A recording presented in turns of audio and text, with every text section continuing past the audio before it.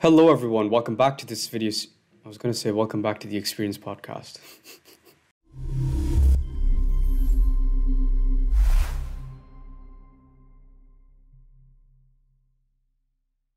So congratulations everybody, we are over 1,000 subscribers now. This is something completely mind-blowing and was not something I was expecting when I first started this channel.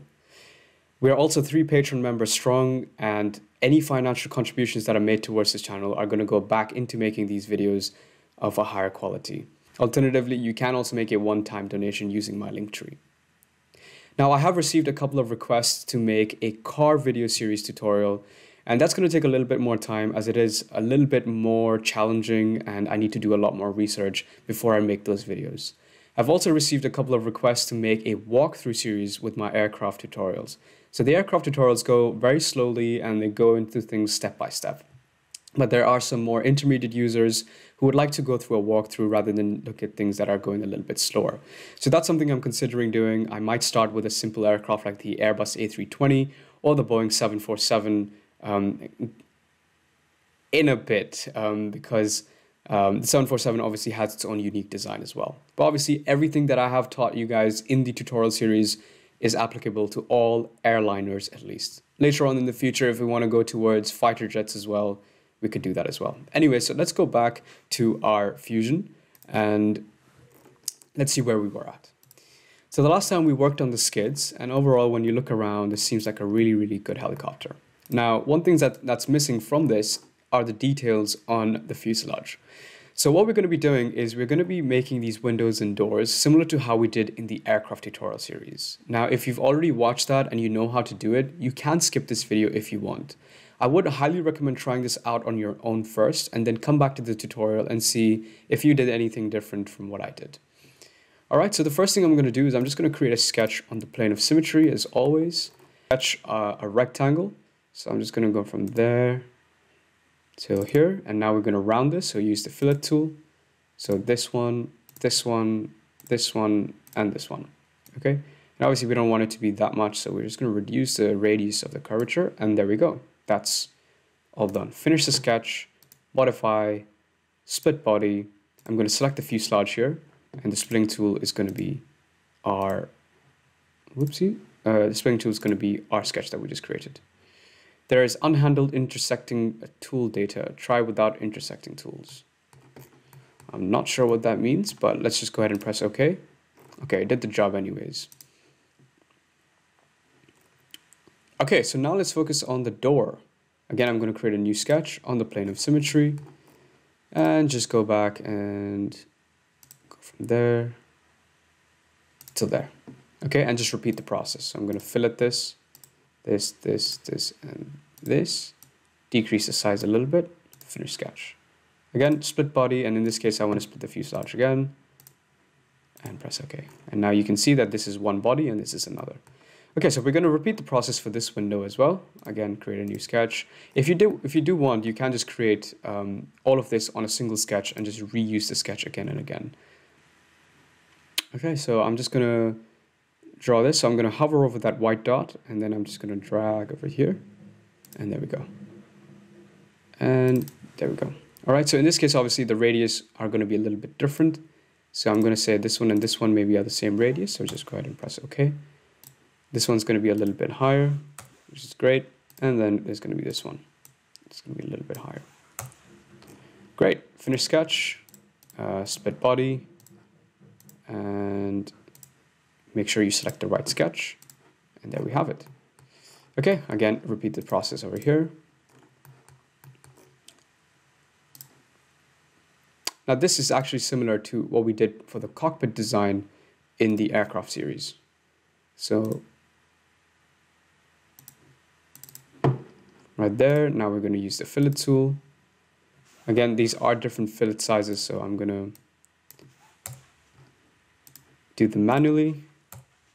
Again, this is going to be more of a walkthrough video than a detailed step-by-step because once you know how to split the body, then you can just do it again and again. Okay, another sketch. And let's go to the line from there to there to there to there and finally there. Great, again, use the fillet tool. That one's good. That one needs to be a little bit more. That one needs to be a little bit less. And finally, we have this one. Finish sketch, split body, splitting tool. There we go. So again, once you know how to do it, you know how to do it. Okay, now may come the tricky part, because now we have to focus on the side profile, but also at the front profile. So I'm going to select this, and we're just going to start off with the side profile first. Okay, and you can see over here that this is a curved line instead of just a straight line. So I'm just going to use a fit point spline, start here, end somewhere there. And just to save us a little bit of trouble, I'm not going to be using this line to intersect that part, because if I recall correctly, this nose is a different body when compared to the fuselage main body. So if we use this line there, then it's going to have problems with cutting. So I'm just going to use this in a way that it doesn't intersect the lines just yet.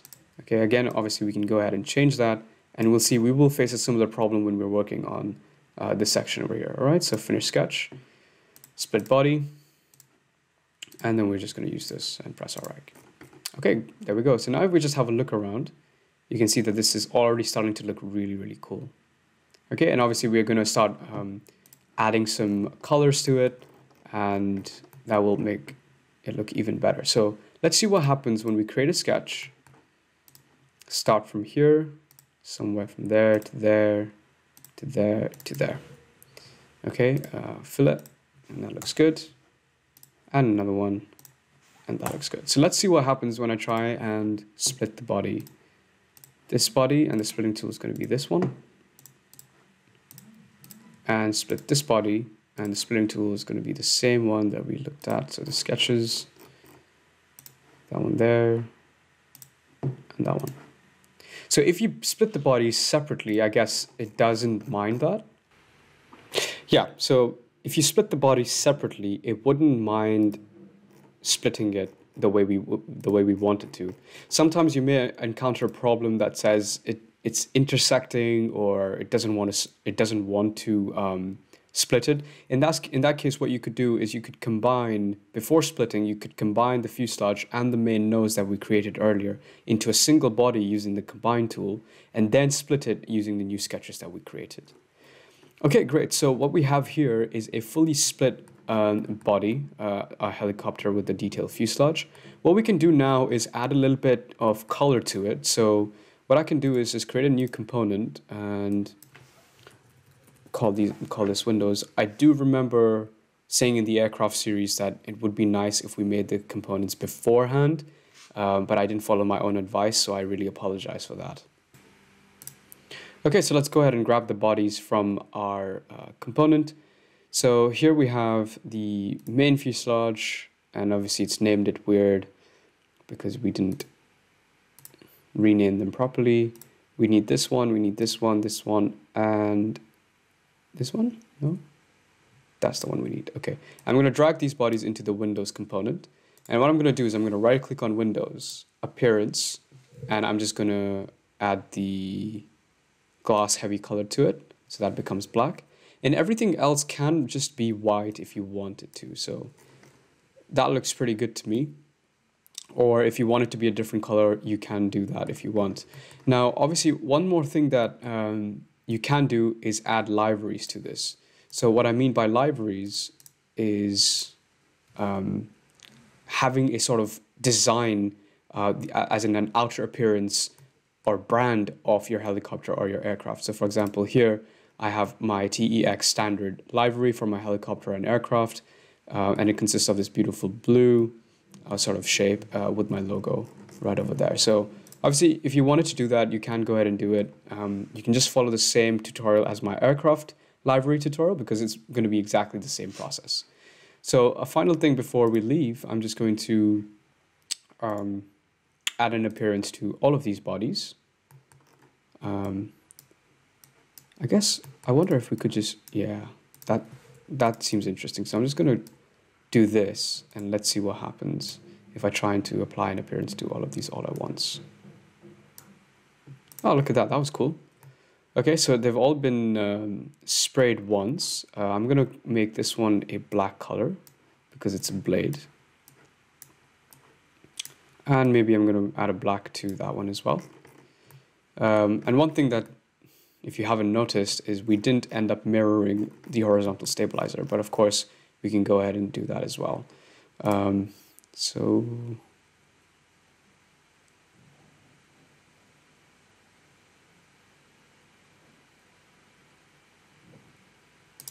So all the way from here till here, I guess, I'm gonna make this all black.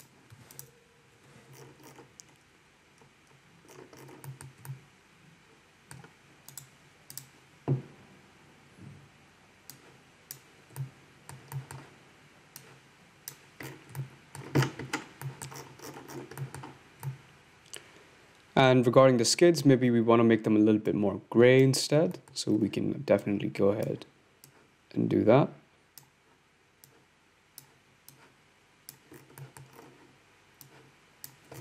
And obviously you can go ahead and render this if you wanted to. I would recommend making a library. It is quite cool. It adds a little bit more personality to it. And one thing I want to do just before we head is I'm going to mirror this. So we're going to select this and this, and the mirror plane is obviously plane of symmetry. Press OK, and there we have it.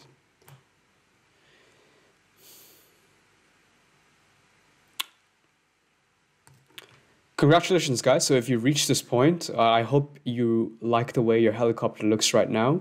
Obviously, if you want to make some modifications, you can always go back in the timeline and change things around.